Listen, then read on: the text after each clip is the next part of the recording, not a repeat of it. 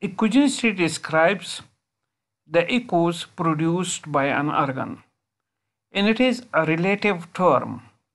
The organ which produces more echoes, that is called hyperechoic or more echogenic, while another organ which produces lesser echoes, that will be called hypoechoic.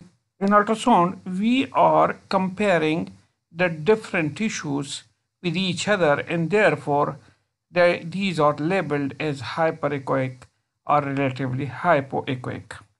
For example, in this image, if we see this is the diaphragm, the diaphragm is echogenic as compared to its neighbor liver.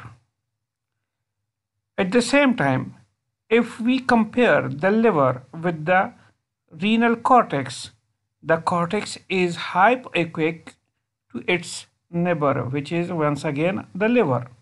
While we can also explain it that liver is hyperechoic as compared to the renal cortex.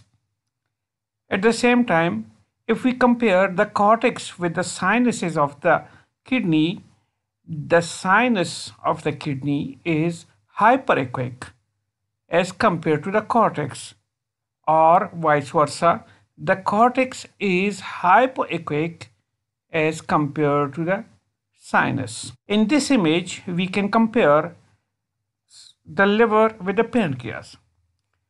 It is very much clear that pancreas is hyperechoic as compared with the liver, or liver is hypoechoic to the pancreas.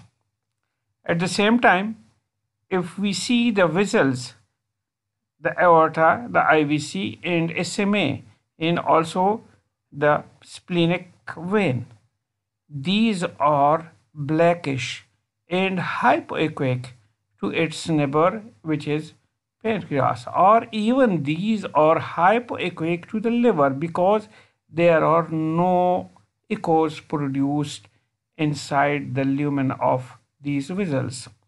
So, if we conclude that echogenicity, whenever we are labeling an organ or any pathology or labeled within any organ, that is the comparison of the echoes which is produced. The message which I want to give to my students, that ultrasound is a comparison and the term echogenicity is a relative term.